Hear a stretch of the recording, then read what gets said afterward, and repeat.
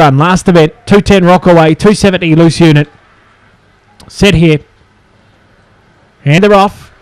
Jumping away well, down in box number 1 is Loose Unit, and it'll go through and lead at the judge from Lido's Boy, who moved up a length away second.